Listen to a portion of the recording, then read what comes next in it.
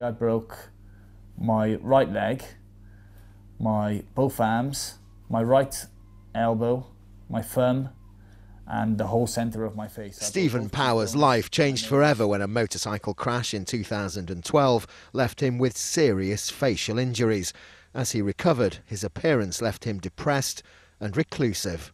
If I had to go out, then I would wear a hat, glasses, anything I could to basically disguise myself so you couldn't see it.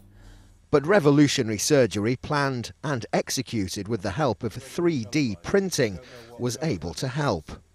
It's just like a jigsaw puzzle, and you're putting the pieces back together where they fit. Three-dimensional prints of the structure of Stephen's face meant the operation to repair his cheek could be rehearsed. Then the titanium frame used to hold his bones together was also built with a 3D printer. We had to address the question of how to put the bones around his eye and his eye socket back into their normal position. And that's where we started, by looking at a 3D model on screen. All of this comes from CT scan data, which we can feed straight into our software.